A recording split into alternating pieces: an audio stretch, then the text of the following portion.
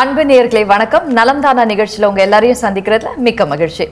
ஒவ்வொரு வாரம் இந்த நிகழ்ச்சியில முதியவர்களுக்கு மருத்துவ ரீதியாக ஏற்படக்கூடிய பிரச்சனைகள், அதற்குண்டான தீர்வுகள் குறித்து இந்த நிகழ்ச்சியில நம்ம பார்த்துட்டு இருக்கோம். பொதுவா முதியவர்கள் எதுக்கு பயப்படுவாங்க அப்படின்னு பாத்தீங்கன்னா அறுவை சிகிச்சைக்கு. இதுக்கு முக்கிய காரணம் அவங்களோட வயசு. ஆபரேஷனுக்கு அப்புறம் ரெக்கவரி ஆறதுல இருக்கிற காம்ப்ளிகேஷன்ஸ். சில பேருக்கு இணை நோய் இருந்தா இன்னும் காம்ப்ளிகேஷன்ஸ் அதிகமா இருக்கும். அதனால முடிஞ்ச அளவுக்கு அறுவை சிகிச்சை தவிர்க்கணும் அப்படின்னு பார்ப்பாங்க. ஆனா இன்னைக்கு மருத்துவத்துறையில எத்தனையோ முன்னேற்றங்கள், வளர்ச்சி எல்லாம் வந்திருக்கு. இன்டர்வென்ஷனல் ரேடியாலஜி அப்படின்ற ட்ரீட்மெண்ட் மூலமா நிறைய இடங்கள்ல கத்தியின்றி ரத்தமின்றி அறுவை சிகிச்சை இல்லாமலே சில விஷயங்கள்ல பிரச்சனைகளை தீர்க்க முடியும். இதை பத்தி நம்மள எத்தனை பேருக்கு தெரியும் அப்படின்னு ஒரு கேள்வி வச்சோம்னா கேள்விக்குறிதான். நிறைய பேருக்கு இன்டர்வென்ஷனல் ரேடியாலஜி அப்படின்னா என்னன்னு கூட தெரியறதில்ல.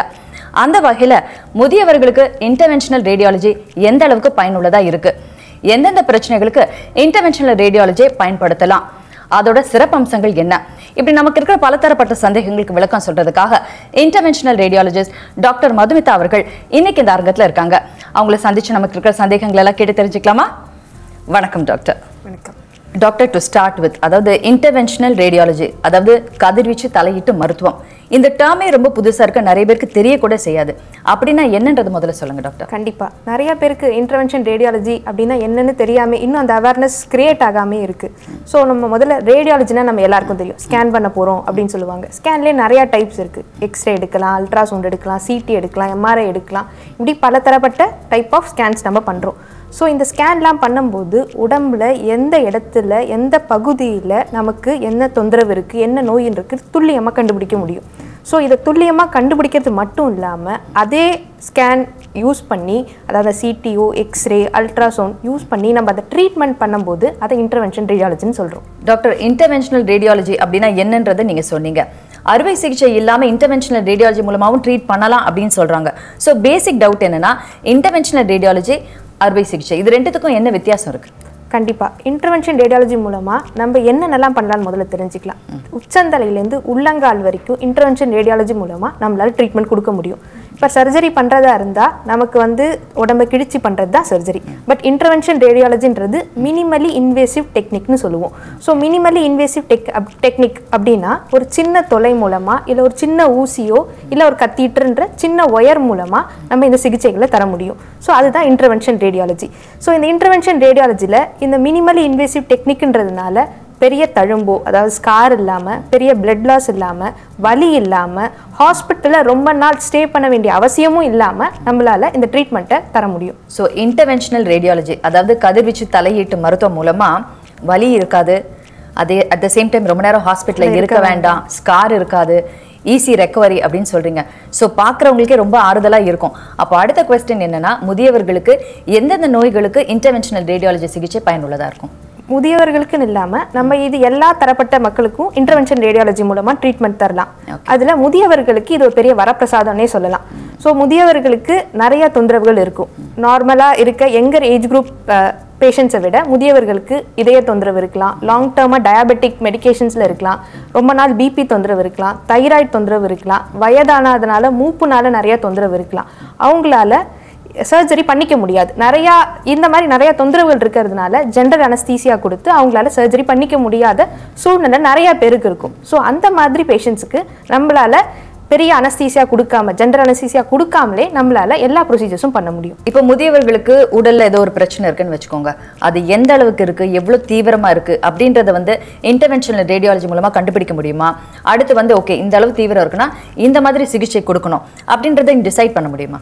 கண்டிப்பா இன்டர்வென்ஷன் ரேடியாலஜி மூலமா முதல்ல நம்ம ஸ்கேன் பண்ணியிருப்போம். ஸ்கேன் பண்றது மூலமா நமக்கு எந்த இடத்துல தொந்தரவோ நோயோ இருக்குன்னு துல்லியமா கண்டுபிடிச்சிருவோம். இன்டர்வென்ஷன் ரேடியாலஜியை நம்ம மேஜா ரெண்டா பிரிச்சுக்கலாம். ஸோ ஒன்று ரத்த நாளங்களுக்குள்ளே போய், அதாவது ரத்த குழாய்க்குள்ளே போய், உச்சந்தலையிலேருந்து உள்ளங்கால் வரைக்கும் இருக்க எல்லா ரத்த குழாய்க்குள்ளேயும் நம்ம போய் அந்த நோயோட தீவிரத்தை கண்டுபிடிக்கலாம், நோயை கட்டுப்படுத்தலாம், நோயை ட்ரீட்மெண்ட்டும் பண்ணலாம். ஸோ ரெண்டு விதமாக நம்ம இன்டர்வென்ஷன் ரேடியாலஜியில் ட்ரீட்மெண்ட் தருவோம். ஒன்று ரத்த குழாய்க்குள்ளே போய் அந்த ஏரியாவில் இருக்க தொந்தரவை அந்த ரத்த குழாயை நம்ம சீர் பண்ணி ரத்த ஓட்டத்தை சீர் பண்ணி அந்த நோயை சரிப்படுத்தலாம். அப்படி இல்லைன்னா தோல் வழியாவே எந்த ஆர்கன்குள்ளே வேணாலும், நுரையீரலோ கல்லீரலோ ரீனல் அதாவது கிட்னிலேயோ அப்படி எந்த ஆர்கன்ஸ்குள்ளே வேணாலும் நம்ம ஒரு சின்ன நீடில் போட்டு நம்ம டெஸ்ட்டும் பண்ணலாம், ட்ரீட்மெண்ட்டும் பண்ண முடியும். உச்சி முதல் பாதம் வரைக்கும் இன்டர்வென்ஷனல் ரேடியாலஜி மூலமா குணப்படுத்தலாம் அப்படின்னு சொல்றீங்க. ஸோ முதியவர்கள் அப்படின்னு எடுத்துக்கிட்டிங்கன்னா அடுத்த டவுட் வந்து, அப்போ இருதயத்தில் ஏதாவது பிரச்சனை இருந்தால் கூட இன்டர்வென்ஷனல் ரேடியாலஜி மூலமாக குணப்படுத்த முடியுமா? கண்டிப்பாக பண்ண முடியும். இன்டர்வென்ஷன் ரேடியாலஜி மூலமாக உடம்புல எந்த ரத்த குழாய்க்குள்ளே வேணாலும் போகலாம். நான் சொன்ன மாதிரி மூளையில் இருக்க ரத்த குழாய்க்கும் போகலாம், பாதத்தில் இருக்க ரத்த குழாய் வரைக்கும் எல்லா ரத்த குழாய்க்கும் போகலாம். அதே மாதிரி இதயத்தில் இருக்க ரத்த குழாய்க்குள்ளேயும் போய் நம்ம அதில் தொந்தரவு இருந்துச்சுன்னா நம்ம அதை சரி பண்ண முடியும். அதை பண்ணுறது இன்டர்வென்ஷன் கார்டியாலஜிஸ்ட்னு சொல்லுவாங்க. எத்தனை விதமான நோய்கள் இருந்தாலும் புற்றுநோய் அதாவது கேன்சர் அந்த வேர்டை கேட்டாலே எல்லாருக்கும் ஒரு பயம். ஏன்னா அதுக்கு உண்டான ட்ரீட்மெண்ட்னால தான். இப்போ நீங்கள் இன்டர்வென்ஷனல் ரேடியாலஜி மூலமாக எவ்வளோ விஷயங்களை செய்ய முடியும் அப்படின்னு சொல்லும்போது ஆன்காலஜி டிபார்ட்மெண்ட்டில் இன்டர்வென்ஷனல் ரேடியாலஜி எந்த அளவுக்கு பயனுள்ளதாக இருக்குது? கேன்சர் ட்ரீட்மெண்ட் அப்படின்னா எல்லாருக்கும் தெரியுது கீமோதெரப்பி ரேடியோதெரப்பி கொடுத்தாங்க அப்படின்னு சொல்லுவாங்க. ஸோ இந்த கீமோதெரப்பி ரேடியோதெரப்பி இல்லாமல் இன்டர்வென்ஷன் மூலமாக நிறையா நம்மளால் செய்ய முடியும் கேன்சர் பேஷண்ட்ஸ்க்கு. ஸோ கேன்சர் பேஷண்ட்டை முதல்ல என்ன டைப் ஆஃப் கேன்சர்னு கண்டுபிடிக்கிறதே நம்ம இன்டர்வென்ஷன் ரேடியாலஜி மூலமாக பண்ண முடியும். இப்போ ஒரு கல்லீரலில் ஒரு கட்டி இருக்குது, இல்லை நுரையீரலில் ஒரு கட்டி இருக்குது, இல்லை கிட்னியில் ஒரு கட்டி இருக்குது, இல்லை உடம்புல எந்த பகுதியில் கட்டி இருந்தாலும் அது என்ன டைப் ஆஃப் கட்டி அப்படின்னு நம்ம கண்டுபிடிக்கிறதுக்கு ஒரு சின்ன நீடில் போட்டு அந்த டிஷ்யூவை எடுத்து நம்ம பார்க்கும்போது அது என்ன டைப் ஆஃப் கட்டி அதோட வீரியம் என்னன்னு நம்மளால கண்டுபிடிக்க முடியும். இதை நம்ம பெரிய மயக்க மருந்து எதுவும் இல்லாமல் ஒரு சின்ன நீடில் மூலமாக தோல் வழியாகவே போய் நம்ம இந்த டெஸ்ட்டை பண்ணுவோம். இந்த டெஸ்ட்டுக்கு பேர் பயாப்சின்னு சொல்லுவோம். இதை கண்டுபிடிக்கிறது மூலமாக முதல்ல அது என்ன டைப் ஆஃப் கேன்சர்ன்றதை நம்ம கண்டுபிடிச்சிருவோம். அதுக்கப்புறம் அந்த கேன்சர் ட்ரீட்மெண்ட்டுக்கு நம்மளால நிறைய உதவிகள் பண்ண முடியும். சில கேன்சர்ஸ் வந்து ஹைலி வாஸ்குலர்னு சொல்லுவோம், நிறைய ரத்த குழாய்கள் அதுக்கு சப்ளை இருக்கும். ஸோ அந்த மாதிரி கேன்சர் ட்ரீட்மெண்ட்டுக்கு சர்ஜரி பண்ணும்போது நிறைய பிளட் லாஸ் ஆகும், நிறைய ரத்தம் போகிறதுக்கான வாய்ப்பு இருக்குது. ஸோ அந்த மாதிரி பேஷண்ட்ஸுக்கு இனிஷியலாகவே நம்ம போய் எம்போலைசேஷன் ட்ரீட்மெண்ட் தருவோம். ஸோ எம்போலைசேஷன் அப்படின்னா அந்த ரத்த குழாய் அந்த கேன்சர் செல்ஸுக்கு சப்ளை பண்ணுற ரத்த குழாயை நம்ம அடைச்சிருவோம். ஸோ அடைக்கிறது மூலமாக அதுக்கான ரத்த குழாய் சப்ளை மொத்தமாக அடைப்பட்டு அது சுருங்க ஆரம்பிச்சிரும். அதுக்கப்புறம் சர்ஜரி பண்ணுறது ரொம்ப ஈஸியாகவும் இருக்கும். சில டைம்ஸ் இந்த எம்போலைசேஷனே அது ஃபைனல் ஸ்டெப் ஆஃப் ட்ரீட்மெண்ட்டாகவும் இருக்கும். அடுத்து முதியவர்களுக்கு இருக்கிற பிரச்சனை அப்படின்னு எடுத்துக்கிட்டிங்கன்னா பக்கவாதம் அதாவது ஸ்ட்ரோக். இந்த ஸ்ட்ரோக்கு இன்டர்வென்ஷனல் ரேடியாலஜி மூலமாக கண்டிப்பாக குணப்படுத்த முடியும் அப்படின்னு நீங்கள் சொல்லுவீங்க. அது என்னென்ன சிகிச்சை, என்ன மாதிரி பண்ணுவீங்க, அதை பற்றி விளக்கமாக சொல்லுங்கள். கண்டிப்பாக இப்போ நமக்கு ஹார்ட் அட்டாக் வருதுன்னா எல்லாருக்குமே அதோட அறிகுறிகள் தெரியுது, எல்லாருக்குமே தெரியுது. சின்ன குழந்தையிலேருந்து பெரியவங்க வரைக்கும் தெரியுது. நெஞ்சு வலிக்குதுன்னு சொல்கிறாங்க, கையில் வலி பரவுதுன்னா இமீடியட்டாக அவங்க ஹாஸ்பிட்டல் கூப்பிட்டு வந்துடுறாங்க. ஆனால் இந்த பக்கவாதத்துக்கான அறிகுறிகள் நிறையா பேருக்கு தெரியறதில்லை. முதல்ல நம்ம தெரிஞ்சிக்க வேண்டியது பக்கவாதத்துக்கான முதல் அறிகுறிகள் என்ன. ஸோ பக்கவாதம் வருது அப்படின்னா முதல்ல அவங்களுக்கு என்ன ஆகுனா ஃபேஸில் அதாவது முகத்தில் ஒரு பகுதி நமக்கு மறுத்து போன மாதிரி இருக்கலாம். அதுக்கப்புறம் வாய் ஒரு பக்கமாக கோணலாம், அவங்க பேசும்போது வாய் குளறலாம். அப்புறம் ஒரு கையோ ஒரு பக்க காலோ இல்லை கை கால் ஒரு பக்கத்தில் ரெண்டுமே அவங்களால உபயோகப்படுத்த முடியாமல் ஒரு பலு இழந்த மாதிரி இருக்கலாம். ஸோ அவங்களால நடக்க முடியாது, எதையும் கிரிப்பாக பிடிக்க முடியாது. இது எல்லாமே ஒரு சடனாக இனிஷியலாக வர அறிகுறிகள். இந்த மாதிரி அறிகுறிகள் இருந்தால் கொஞ்சம் கூட டைம் வேஸ்ட் பண்ணாமல் பக்கத்தில் இருக்க ஹாஸ்பிட்டலுக்கு கண்டிப்பாக போகணும். ஸோ டைம் இஸ் பிரெயின் அப்படின்னு சொல்லுவோம். ஒரு நிமிஷம் நம்ம டிலேவும் நம்ம மூளைக்குள்ள செல்கள் செத்து போய்கிட்டு இருக்கும். நம்ம இதயத்தில் மாதிரியே தான். ஸோ நம்ம எவ்வளோ சீக்கிரம் ஹாஸ்பிட்டலுக்கு போகிறோமோ அவ்வளோ சீக்கிரம் அவ்வளோ மூளை செல்களை நம்மளால காப்பாற்ற முடியும். ஸோ இந்த மாதிரி அறிகுறிகள் இருக்கும்போது நம்ம இமீடியட்டாக ஹாஸ்பிட்டலுக்கு போகும்போது நம்ம ஒரு எம்ஆர்ஐ ஸ்கேன் எடுப்போம். எம்ஆர்ஐ ஸ்கேன் எடுக்கிறது மூலமாக எதனால் இந்த பக்கவாதம் வந்துச்சுன்னு கண்டுபிடிக்க முடியும். முதல்ல 2 விதமாக பக்கவாதம் நமக்கு வரும், 2 காரணங்களால் வரும். ஒன்று வந்து மூளைக்குள்ளே இருக்க ரத்த குழாயில் ஒரு ரத்தம் உறைஞ்சி போய் கிளாட்டுன்னு சொல்லுவோம், இல்லை த்ராம்பஸ்ன்னு சொல்லுவோம். அது வர்றதுனால நமக்கு ரத்த சப்ளை, மூளைக்கான ரத்த சப்ளை அடைப்பட்டு தடைப்படுறதுனால நமக்கு ஸ்ட்ரோக் வரும். இன்னொன்று அதே ரத்த குழாயிலிருந்து ரத்தம் கசியறதுனால ஹெமரேஜ்னு சொல்லுவோம், ரத்தம் மூளைக்குள்ளே கசிஞ்சு ப்ளீட் ஆகிறதுனால ஸ்ட்ரோக் வரும். இது 2 காரணங்களால ஸ்ட்ரோக் வரும். ஸோ இது எதனால இவங்களுக்கு ஸ்ட்ரோக் வந்திருக்கு, அந்த பேஷண்ட்டுக்கு ஸ்ட்ரோக் வந்திருக்குன்றது தான் முதல்ல நம்ம கண்டுபிடிக்கணும். இதை நம்ம எம்ஆர்ஐ ஸ்கேன்லோ சிடி ஸ்கேன் மூலமாக கண்டுபிடிக்க முடியும். இதை கண்டுபிடிச்சதுக்கப்புறம் நம்ம ட்ரீட்மெண்ட்டை ஸ்டார்ட் பண்ண முடியும். ஸோ இது கண்டுபிடிச்சாதான் நம்ம அதுக்கேற்ற ட்ரீட்மெண்ட்டை நம்மளால ஸ்டார்ட் பண்ண முடியும். இப்போ மூளைக்குள்ள ரத்தம் உறைஞ்சி போய் நான் சொன்ன த்ராம்பஸ் இருக்கு அப்படின்னா நம்ம 4 மணி நேரத்துக்குள்ள அந்த பேஷண்ட் வந்திருந்தா நம்ம சொல்லுவோம் கோல்டன் ஹவர் அப்படின்னு சொல்லுவோம். பட் ரோட் ஆக்சிடென்ட் ஆயிடுச்சு, இமீடியட்டா ஹாஸ்பிட்டல் கூட்டு வந்தா அந்த கோல்டன் ஹவர்ல கூட்டு வரணும் அப்படின்னு சொல்லுவோம். அதே தான் மூளைக்கும். ஸோ அந்த கோல்டன் ஹவர் அந்த ஃபர்ஸ்ட் 4 ஹவர்ஸ், அந்த ஃபர்ஸ்ட் 4 ஹவர்ஸ்க்குள்ள வந்திருந்தாங்கன்னா அந்த உறைஞ்சு போன ரத்தத்தை ஒரு மருந்து மூலமா கரைக்க முடியும். ஸோ நம்ம மருந்து கொடுத்த உடனேவே அந்த ரத்தம் உறைஞ்ச ரத்தம் கரைஞ்சிரும். நான் நேரம் ஆக ஆக அந்த உறைஞ்சு போன ரத்தம் ரொம்ப ஹார்ட் ஆகிடும், மருந்து கொடுத்தா கரையாது. ஸோ அந்த மாதிரி பேஷண்ட்ஸ்க்கு தான் இன்டர்வென்ஷன் ரேடியாலஜிஸ்ட் ஹெல்ப் பண்ணுறாங்க. ஸோ மொதல் 4 மணி நேரத்துக்கு முன்னாடி அவங்க வரலை, ரொம்ப டிலேடாக வந்திருக்காங்க அப்படின்ற பட்சத்தில் ரத்தம் உறைஞ்சிருக்கு மூளைக்குள்ளனா நம்ம என்ன பண்ணுவோம், முன்னாடியே சொன்ன மாதிரி தொட வழியாக ஒரு சின்ன ஊசி போட்டு ஒரு சின்ன கத்தீட்டர், அதாவது ஒரு சின்ன டியூப், ஒரு 2 mm 3 mm தான் இருக்கும் அந்த சைஸ். ஸோ அதை எடுத்துகிட்டு போய் மூளைக்குள்ள எந்த ரத்த குழாக்குள்ள ரத்தம் உறைஞ்சி போயிருக்கோ அது வரைக்கும் போய் அந்த ரத்த கட்டியை உறிஞ்சி எடுத்துருவோம். அதுக்கு பேர் மெக்கானிக்கல் த்ரோம்பெக்டமின்னு சொல்லுவோம். இது எவ்வளோ யூஸ்ஃபுல்லாக இருக்குன்னா, ரீசெண்டாக ஒரு பேஷண்ட் 60 வயசு ஒருத்தருக்கு இந்த மாதிரி ஸ்ட்ரோக் தொந்தரவு ஹாஸ்பிட்டல் கூப்பிட்டு வராங்க. நம்ம எம்ஆர்ஐ ஸ்கேன் பண்ணும்போது மூளைக்குள்ள அவருக்கு வலது பக்கம் இருக்க ரத்த குழா அடப்பட்டு இருந்துச்சு. இமீடியட்டாக 4 hours அவர் கடந்திருந்த காலத்தினால அவர் வரும்போது 7 மணி நேரம் ஆயிடுச்சு. ஸோ இமீடியட்டாக நம்ம இந்த ப்ரொசீஜரை பண்ணும்போது இதை கேத் லேப் அப்படின்ற ஒரு இடத்துல பண்ணுவோம். அங்கே தான் அந்த கதிர்வீச்சு யூஸ் பண்ணி இன்டர்வென்ஷன் ப்ரொசீஜர்ஸ்லாம் பண்ணுற இடம். ஸோ அங்கே எடுத்துகிட்டு போய் அந்த ரத்த குழாயில இருந்த ரத்த குழா அடப்பை அந்த கிளாட்டை நம்ம உறிஞ்சி எடுத்துட்டோம். உறிஞ்சி எடுத்த அடுத்த நிமிஷமே ஆன் டேபிளே பேஷண்டால கை கால்களை மூவ் பண்ண முடியும். ஸோ இமீடியட் ரிசல்ட்ஸ் நமக்கு தெரியும். ஸோ உடனேவே அவங்க ரீகெயின் பண்ணுவாங்க. அந்த வீக்னஸ் இமீடியட்டாக குறையும். அவங்களால நார்மலாக ஆன் டேபிளே பேச முடியும். அந்த ரத்த குழா அடப்பை ரிமூவ் பண்ண உடனே ரத்த ஓட்ட சீரான உடனேவே அவங்களுக்கான ரிசல்ட்ஸை நம்ம பார்க்க முடியும். இது அந்த அளவுக்கு பயனுள்ள ட்ரீட்மெண்ட்டாகவும் இருக்கும்.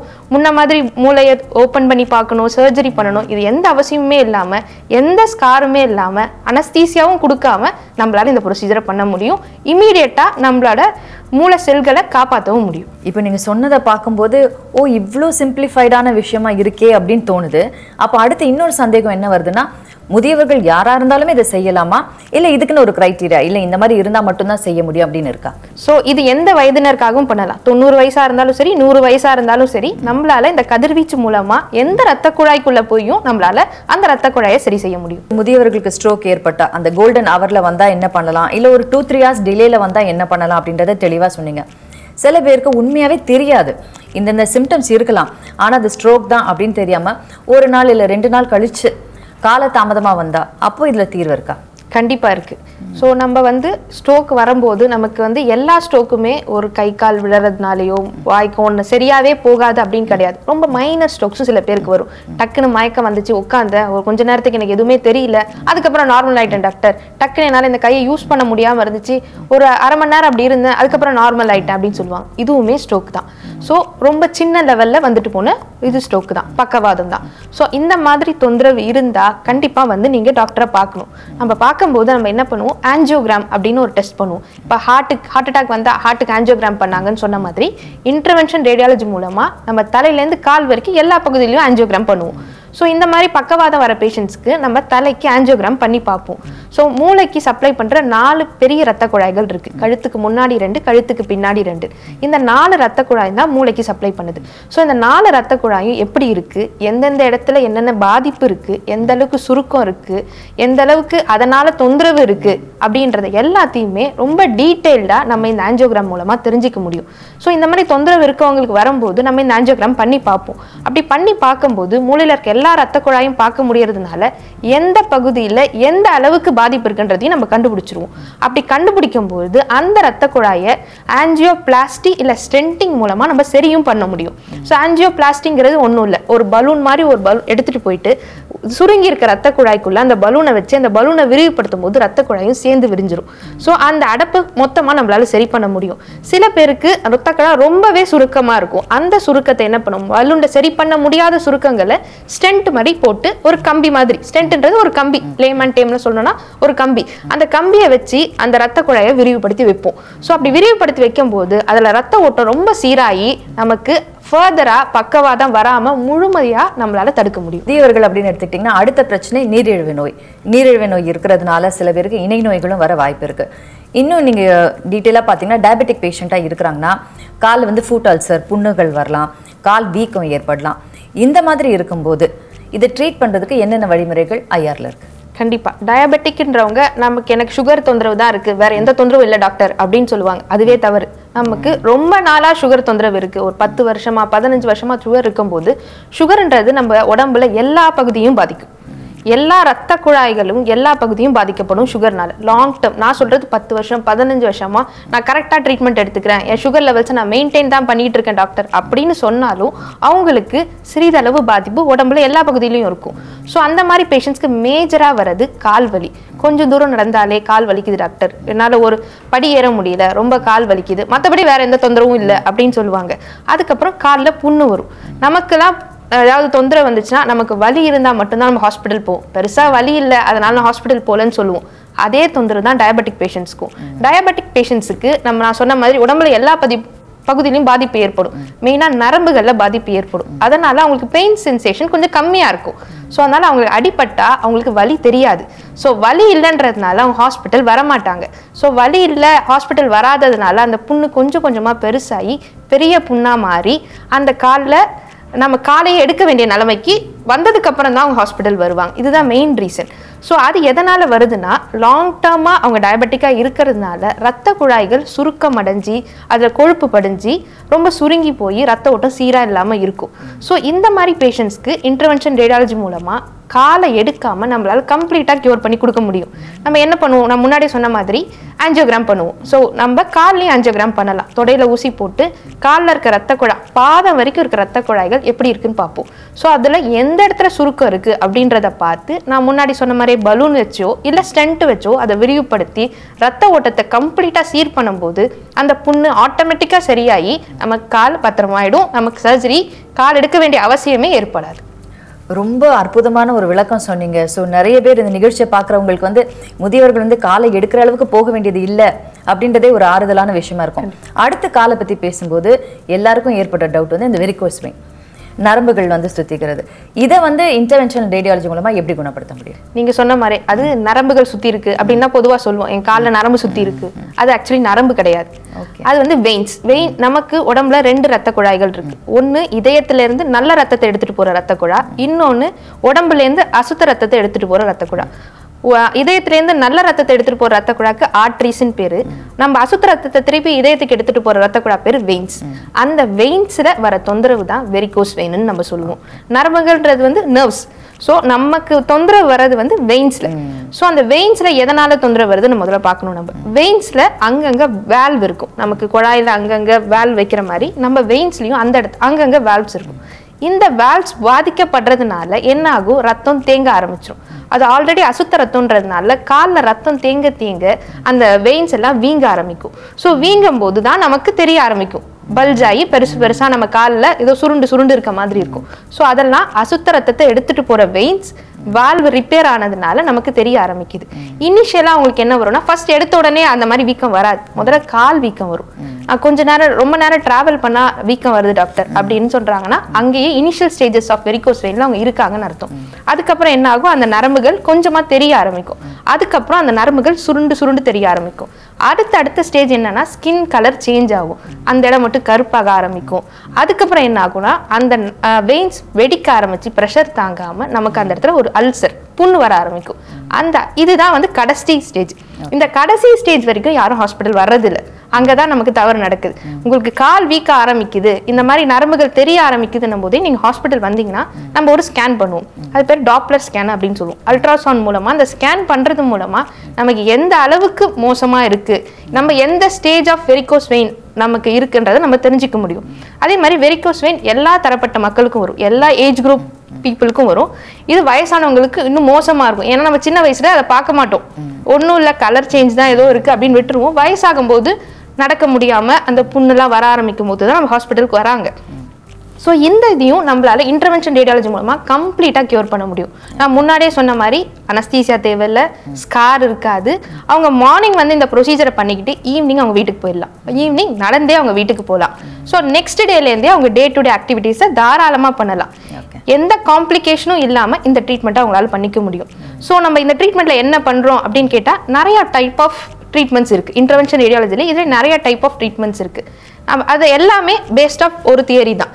அந்த சுருண்டு போயிருக்க நமக்கு ப்ரெஷர் ஜாஸ்தியாக இருக்க அந்த வெயின்ஸை மொத்தமாக நம்ம பொசுக்கிடுவோம். ஒரு எக்ஸ்டர்னல் தெர்மல் எனர்ஜி கொடுக்கறது மூலமா அதை மொத்தமா பொசுக்கிறது மூலமா அதுல ரத்த ஓட்டமே இல்லாம நம்ம அடப்படுறதுனால அது மொத்தமா சரியா போயிடும். இதனால அந்த புண்ணு சரியாயிடும், அவங்களுக்கு கால் வலி சரியாயிடும், அதுக்கப்புறம் கால் வீக்கமும் வராது. ஸோ இதை நம்ம நிறைய டெக்னிக்ஸ் மூலமா பண்ணலாம். லேசர் தெரப்பின்னு சொல்லலாம், ரேடியோ ஃப்ரீக்வன்சி அப்லேஷன் சொல்லுவோம், மைக்ரோவேவ் அப்லேஷன் சொல்லுவோம். இது எல்லாமே ஒரு சின்ன ஊசி மூலமா அந்த பாதிப்படைஞ்ச வெயின்ஸ்குள்ள ஒரு சின்ன டியூப் போட்டு மொத்தமாக அதை பொசிக்கிடுவோம். ஸோ இது எல்லாமே ஜென்ரல் அனஸ்தீசியா இல்லாமல், ஸ்கார் இல்லாமல், பெயின் இல்லாமல் நம்ம பண்ணி கொடுக்க முடியும். முதியவர்களுக்கு இருக்கிற அடுத்த பிரச்சனை அப்படின்னு பார்த்தீங்கன்னா ஜாயிண்ட் பெயின். இந்த ஜாயிண்ட் பெயினால அவங்களோட இயல்பு வாழ்க்கை வந்து ரொம்ப பாதிக்கப்படும். இந்த ஜாயிண்ட் பெயினை சரி செய்யறதுக்கு இன்டர்வென்ஷன் ரேடியாலஜி என்னென்ன ட்ரீட்மெண்ட் இருக்கு? கண்டிப்பா இன்டர்வென்ஷன் ரேடியாலஜியில் நம்ம ஜாயிண்ட் பெயின்ஸ்க்கும் ட்ரீட்மெண்ட் கொடுப்போம். ஸோ ஜாயிண்ட் பெயின்ஸ் 2 விதமான காரணங்களால வருது. ஒன்று இந்த லாங் டேர்ம் டயபெட்டிக் பேஷண்ட்ஸ்னால, இன்னொன்று வயசாகிறதுனால நம்ம போன்ஸில் இருக்க கால்சியம் குறையிறதுனால, இன்னொன்று ஆர்த்ரைட்டிஸ்னால. ஸோ இந்த 3 காரணங்களால நமக்கு ஜாயிண்ட் பெயின்ஸ் வருது. இந்த 3த்துக்குமே நம்ம இன்டர்வென்ஷன் ரேடியாலஜி மூலமாக ட்ரீட் பண்ண முடியும். நம்ம என்ன பண்ணுவோம்னா, இந்த நர்வ்ஸ்ன்னு சொல்ற நரம்பு தான் நமக்கு பெயின் இருக்குன்னு மூளைக்கு சிக்னல் தரும். ஸோ அந்த நரம்பை நம்மளால அல்ட்ராசவுண்ட் கைடடாவோ சிடி கைடடாவோ பிளாக் பண்ண முடியும் இன்டர்வென்ஷன் ரேடியாலஜி மூலமா. அதை பிளாக் பண்றதுனால அவங்களுக்கு பெயினே சுத்தமா தெரியாது. இதை நம்ம எல்லா மூட்லையும் பண்ணலாம், ஷோல்டர்ல பண்ணலாம், நீல பண்ணலாம், தை ஹிப்ல பண்ணலாம், எல்லா ஜாயின்ஸ்லையும் நம்மளால இதை பண்ண முடியும். முதியவர்களில் பெண்கள் அப்படின்னு எடுத்துக்கிட்டிங்கன்னா கர்ப்பப்பை சார்ந்த பிரச்சனைகள் வந்து நிறைய வரும், யூட்ரஸ் ஃபைப்ராய்டு இதெல்லாம் வரும். இதை சரி செய்யறதுக்கு இன்டர்வென்ஷன் ரேடியாலஜியில் என்னென்ன ட்ரீட்மெண்ட் இருக்கு? இது ஆக்சுவலி ரொம்ப முக்கியமான கேள்வி. யூட்ரைன் ஃபைப்ராய்டுன்றது யூட்ரஸ்ல நமக்கு வர சின்ன கட்டி. அந்த கட்டி வரதுனால என்ன தொந்தரவு வரும் அப்படின்னா, ரொம்ப பெயின் இருக்கும் அவங்களுக்கு. பீரியட்ஸ் அதாவது மென்சுரேஷன் டைம்ல ரொம்ப பெயின் இருக்கும். இன்னொன்று ரத்தப்போக்கு ரொம்ப ஜாஸ்தியா இருக்கும். ஸோ இதை ரெண்டுமே கட்டுப்படுத்தணும்னா யூட்ரஸை எடுத்து தான் ஆகணும் அப்படின்றது, அதுக்கு பயந்துக்கிட்டே யாரும் ஹாஸ்பிட்டல் வரமாட்டாங்க. ஸோ யூட்ரஸை எடுக்காம இதை கம்ப்ளீட்டாக நம்மளால கியூர் பண்ண முடியும். ஸோ இதுக்கு என்ன பண்ணுவோம்னா, முன்னாடி சொன்ன மாதிரி ஆஞ்சியோகிராம் பண்ணுவோம். ஆஞ்சியோகிராம் எங்க பண்ணுவோம்னா, யூட்ரஸ்க்கு சப்ளை பண்ற ரத்த குழாய்க்கு ஆஞ்சியோகிராம் பண்ணி அந்த ரத்த குழாயை கம்ப்ளீட்டா எம்போலைசேஷன்ற மெத்தட் மூலமா பிளாக் பண்ணிடுவோம். ஸோ அப்படி பிளாக் பண்றது மூலமா அந்த யூட்ரஸ்க்கான சப்ளை மொத்தமா கட் ஆயிடும். ஸோ அந்த ஃபைப்ராய்ட்ஸ் கொஞ்சம் கொஞ்சமா சுருங்க ஆரம்பிச்சு கடைசியில் அந்த ஃபைப்ராய்டு எங்க இருந்துச்சுன்னே தெரியாம போயிடும். ஸோ யூட்ரஸை எடுக்காம, பெயின் இல்லாம, ஸ்கார் இல்லாம நமக்கு இந்த யூட்ரைன் ஃபைப்ராய்டுக்கான ட்ரீட்மெண்ட்டை இன்டர்வென்ஷன் ரேடியாலஜி மூலமா எடுத்துக்க முடியும். முதியவர்களை அடுத்த பிரச்சனை அப்படின்னு பார்த்தீங்கன்னா சிறுநீரகம் சார்ந்த பிரச்சனைகள், குறிப்பா வந்து இந்த ப்ராஸ்டேட் சம்பந்தப்பட்ட காம்ப்ளிகேஷன்ஸ், இதெல்லாம் இதை சரி செய்யறதுக்கு இன்டர்வென்ஷன் ரேடியாலஜி எந்த அளவுக்கு பயனுள்ளதா இருக்கு? கண்டிப்பா. இப்போ ஆண்களுக்கு, பெண்களுக்கு சொன்ன மாதிரி ஆண்களுக்கு ப்ராஸ்டேட் கிளாண்டுன்னு ஒன்று இருக்கும். ஸோ அந்த எந்த இடத்துல இருக்கும்னா நம்ம நீர்ப்பைக்கு கீழே இருக்கும். ஸோ வயதான எல்லாருக்குமே, முக்காவாசியான ஆண்களுக்கு அந்த வீக்கம் ஏற்படும். ஸோ அந்த ப்ராஸ்டேட் வீங்க நமக்கு நீர்ப்பையோட மேலே போய் இடிக்க ஆரம்பிக்கும். ஸோ நமக்கு யூரின் போகிறதுல அவங்களுக்கு தொந்தரவு இருக்கும், எரிச்சல் இருக்கும், ரொம்ப நேரம் பாத்ரூமில் இருப்பாங்க, எத்தனை தடவை போயிட்டு வந்தாலும் எனக்கு போயிட்டு வந்த உணர்வே இல்லை, எனக்கு அடிக்கடி போகணும் போல இருக்குது அப்படின்னு சொல்லுவாங்க. ஸோ அந்த மாதிரி தொந்தரவு இந்த ப்ராஸ்டேட் வீங்கிறதுனால வரும். ஸோ இந்த ப்ராஸ்டேட் வீக்கத்துக்கும் நம்மளால ட்ரீட்மெண்ட் கொடுக்க முடியும். வீக்கத்துக்கான ட்ரீட்மெண்ட் எதுன்னு கேட்டால் சர்ஜரி தான். பட் வயதானவர்களுக்கு சர்ஜரி பண்ண முடியாதவங்களுக்கு நம்ம இன்டர்வென்ஷன் ரேடியாலஜி மூலமாக நம்ம ட்ரீட்மெண்ட் கொடுக்க முடியும். ஸோ இன்டர்வென்ஷன் ரேடியாலஜி மூலமாக என்ன பண்ணுவோம்னா, அந்த ப்ராஸ்டேட் கிளாண்டுக்கு சப்ளை பண்ணுற ரத்த குழாயை நம்ம எம்போலைசேஷன் டெக்னிக் மூலமாக யூட்ரஸ்க்கு எப்படி அடைக்கிறோமோ அதே மாதிரி ப்ராஸ்டேட்டுக்கான ரத்த சப்ளையை நம்ம அடைச்சிட்டு வந்துடும். ஸோ என்ன ஆகும், அந்த வீக்கம் கொஞ்சம் கொஞ்சமாக குறைஞ்சி திருப்பி ப்ராஸ்டேட் நார்மல் சைஸுக்கு வந்துடும். ஸோ அதனால அவங்களுக்கு யூரின் தொந்தரவு மொத்தமாக சரி செய்ய முடியும். இது சர்ஜரிக்கு ரீப்ளேஸ்மெண்ட்டா அப்படின்னு கேட்டால் கிடையாது. பட் சர்ஜரி பண்ண முடியாதவங்களுக்கு இது மிகப்பெரிய வரப்பிரசாதம்னே சொல்லலாம். நீங்கள் சொல்கிறதெல்லாம் கேட்கும்போதே எவ்வளோ ஈஸியாக, எவ்வளோ சிம்பிளிஃபைடாக ஆயிடுச்சு. எந்த நோய் இருந்தாலுமே நம்ம இன்டர்வென்ஷன் ரேடியாலஜி மூலமாக சரி பண்ணிடலாமே அப்படின்ற வந்து ஒரு நம்பிக்கை வந்திருக்கு. ஸோ இந்த இன்டர்வென்ஷன் ரேடியாலஜி இதோட ஃபியூச்சர் எப்படி இருக்கும்னு நீங்கள் நினைக்கிறீங்க? ஆக்சுவலி இன்டர்வென்ஷன் ரேடியாலஜி 1970ஸ்லேயே நமக்கு அப்ராட்லலாம் வர ஆரம்பிச்சிருச்சு. நமக்கு 1990ஸ்ல தான் இங்கே இந்தியாவில் நம்ம ப்ராக்டிஸ் பண்ண ஆரம்பித்தோம். இது என்ன சொல்ல போனோன்னா, ஒரு சர்ஜரிக்கு ரீப்ளேஸ்மெண்ட்டாகவே நிறையா இடத்துல இது மாறிக்கிட்டு வருது. ஸோ பேஷண்ட் ரொம்ப கம்ஃபர்டபுளாகவும் இருப்பாங்க. இப்போ வயதானவர்களுக்குலாம் இப்போ நம்ம ஹாஸ்பிட்டல் போனால் 4 நாள் இருக்கணும், என் பையனை தொந்தரவு பண்ணணும், அதனாலே நான் ஹாஸ்பிட்டலுக்கு வர்றதில்லை அப்படின்னு சொல்லுவாங்க. அவங்களுக்குலாம் இது மிகப்பெரிய வரப்பிரசாதம். மார்னிங் வரலாம், ப்ரொசீஜர் முடிச்சுட்டு ஈவினிங்கே வீட்டுக்கு போயிடலாம். ஸோ இன்டர்வென்ஷன் ரேடியாலஜி இது எல்லாருக்கும் தெரியப்படுத்தணும். ஆக்சுவலி இந்த மாதிரி ஒரு ஆப்ஷன் இருக்குன்றது எல்லாருக்கும் தெரிஞ்சுக்கணும். எல்லாருக்கும் தெரியும், எனக்கு உடம்பு சரியில்லைன்னா ஒன்று மாத்திரை சாப்பிடணும்னு சொல்லுவாங்க, இல்லை சர்ஜரி பண்ணிக்கணும்னு சொல்லுவாங்க. நமக்கு ஒரு தேர்ட் ஆல்டர்னேட்டிவ் இருக்குது. இது ஒரு மிகப்பெரிய தேர்ட் ஆல்டர்னேட்டிவ். சர்ஜரியும் இல்லாமல், மாத்திரையும் இல்லாமல், பெரிய தொந்தரவும் இல்லாமல், பெரிய ஸ்காரோ பிளட் லாஸோ எதுவுமே இல்லாமல் நம்மளால ஒரு நோயை என்ன நோயின்னு தெரிஞ்சிக்க முடியும், அதை கட்டுப்படுத்த முடியும், அதை முழுமையாக சரி பண்ணவும் முடியும். கதிர்வீச்சு தலையீட்டு மருத்துவம், அதாவது இன்டர்வென்ஷன் ரேடியாலஜி அப்படின்னா என்ன, அதுல இருக்கிற சிறப்பம்சங்கள், முதியவர்களுக்கு அது எந்த அளவுக்கு பயனுள்ளதா இருக்கு, இப்படி எங்களுக்கு இந்த பல தரப்பட்ட சந்தேகங்களுக்கு ரொம்ப தெளிவா அழகா விளக்கம் சொன்னீங்க. இன்னைக்கு இந்த நிகழ்ச்சியை பார்த்திருக்க நேயர்களுக்கு உங்களோட டேக் ஹோம் மெசேஜ் என்ன? முதல் இன்டர்வென்ஷன் ரேடியாலஜி அப்படின்ற என்னன்னு எல்லாருக்கும் தெரியணும். ஸோ இந்த ப்ரோக்ராம் மூலமா இது நிறைய பேருக்கு ரீச் ஆகும்னு நான் நம்புறேன். ஸோ எல்லா தரப்பட்ட மக்களுக்கும் நமக்கு மெடிசன் சர்ஜரி இல்லாம இன்னொரு ஆப்ஷன் இருக்கு ட்ரீட்மெண்ட்டுக்கு அப்படின்னு அவங்க தெரிஞ்சுக்கணும். அது மட்டும் இல்லாம அது மூலமா என்னென்னலாம் பண்ணிக்க முடியும்னு அவங்களுக்கு இது மூலமா தெரியும்னு நினைக்கிறேன். உள்ளந்தலையிலேருந்து உச்சங்கால் வரைக்கும் இருக்கிற எல்லா இரத்த குழாய்களையும் நம்மளால சீர் செய்ய முடியும். அதே மாதிரி வயதானவர்களுக்கு வர எல்லா தொந்தரவுகளையும், மெயினாக அந்த கால் வீக்கம், காலில் வர புண்ணு எல்லாத்தையும் சரி செய்ய முடியும். அதே சமயம் ஹார்ட் தொந்தரவு, கிட்னி தொந்தரவு இருக்கவங்களுக்கு இந்த நுரையீரலில் தண்ணி கொத்துக்குச்சு, வயத்தில் தண்ணி சேர்ந்துருச்சு அப்படின்னு சொல்கிறதையும் இன்டர்வென்ஷன் ரேடியாலஜி மூலமாக நம்மளால் ரிமூவ் பண்ண முடியும். சர்ஜரி போக முடியாமல், சர்ஜரி பண்ணிக்க முடியாத சூழ்நிலையில் இருக்கவங்களுக்கு நம்மளால் கண்டிப்பாக ஹெல்ப் பண்ண முடியும். ஸோ கத்தியின்றி ரத்தமின்றி இன்டர்வென்ஷன் ரேடியாலஜி, அதாவது கதிர்வீச்சு தலையீட்டு மருத்துவம் மூலமா முதியவர்களுக்கு என்னெல்லாம் செய்யலாம் அப்படின்றத ரொம்ப அற்புதமா விளக்கமா பேசுனீங்க. மிக்க நன்றி டாக்டர். நன்றி.